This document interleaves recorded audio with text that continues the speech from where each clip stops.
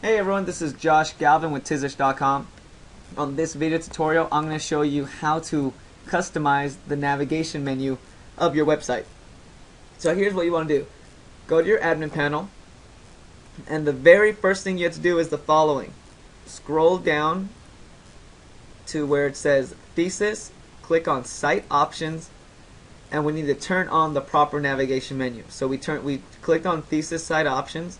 Now under Select, see where it says Navigation Menu, select menu type, click on this plus sign and click on WordPress Nav Menu. Then go and click on Save.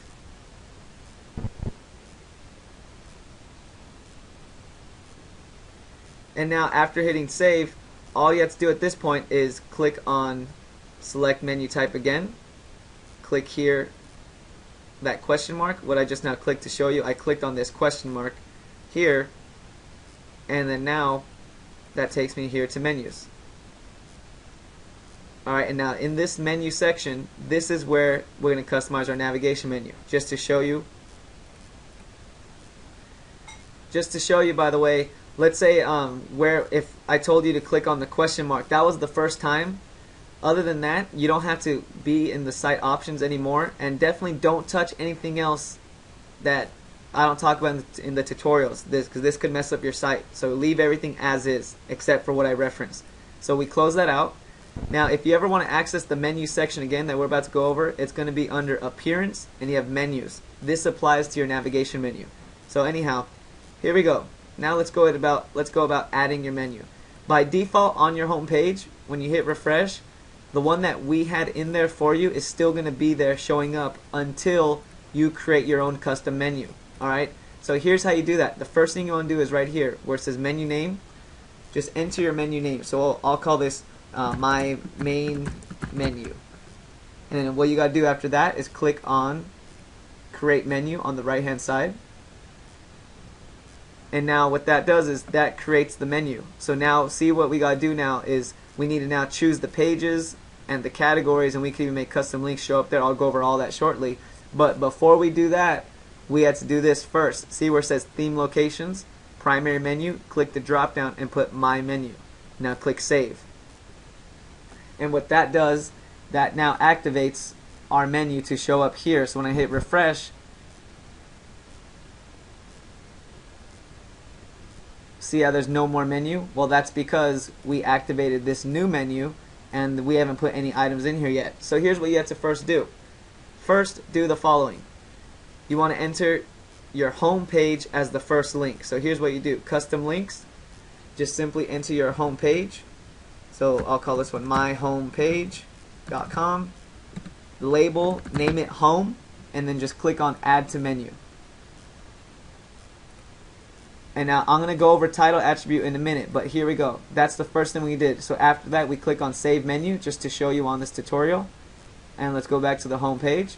When I click refresh, you'll see home will appear right here. And there's our first navigation button. So now we want to add the rest of them. Here's what you do. You find the pages you want to add. I like to click on view all and then just go to all the pages you could find. Alright?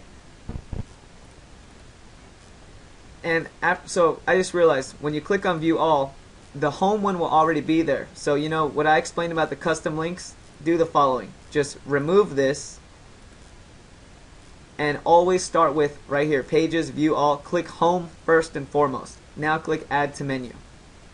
That will put the proper home one there, and it'll automatically put your URL the way it's supposed to be there, okay?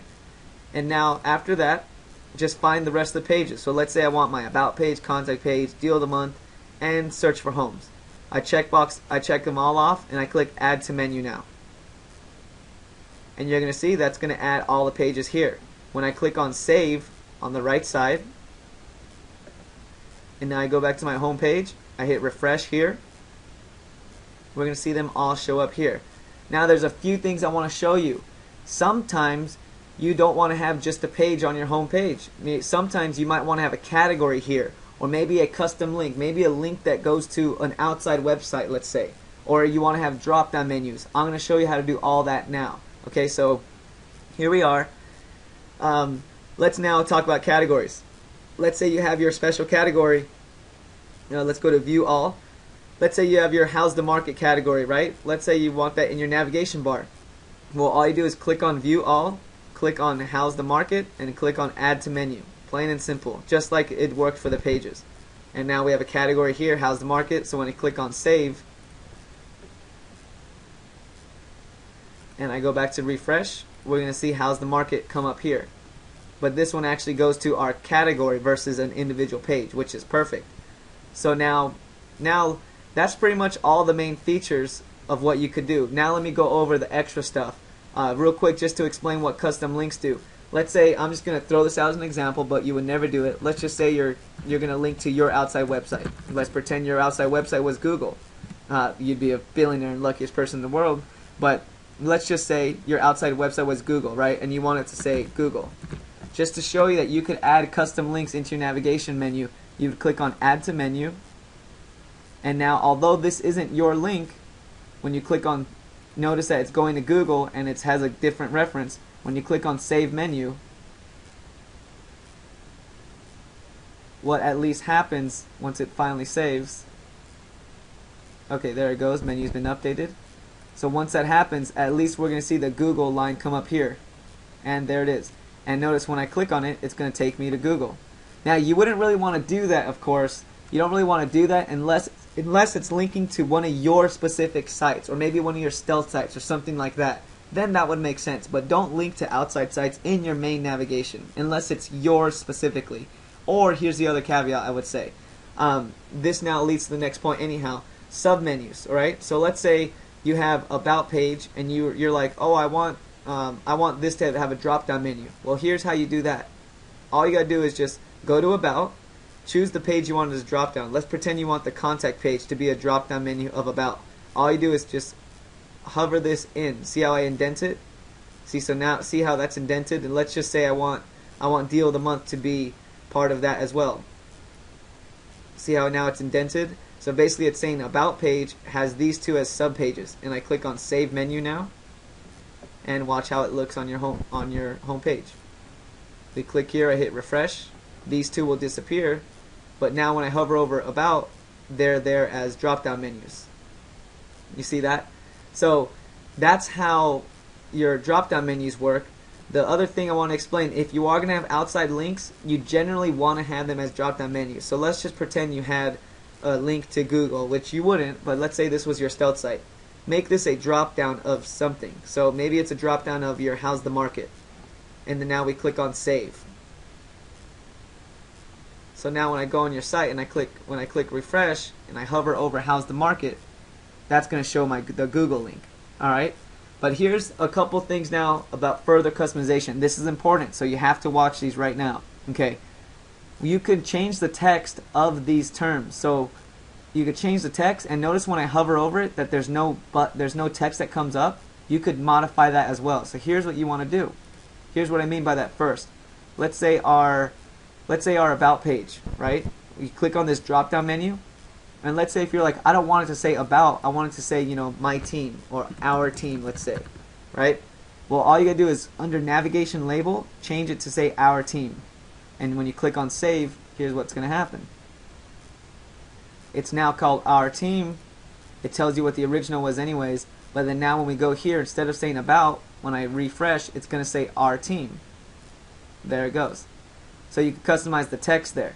Now let's go back to the menus. And now notice that when I hover over our team, see how no text comes up, no extra little text box? Well, that's because we haven't set anything yet. And this is important for usability, and arguably it does help for SEO in some way, but I would still do it anyhow. It really is important. Under title attribute, enter this. So like meet our top selling real estate team. Let's just say that that's the text you want it to say for our team. So when I click on save menu now,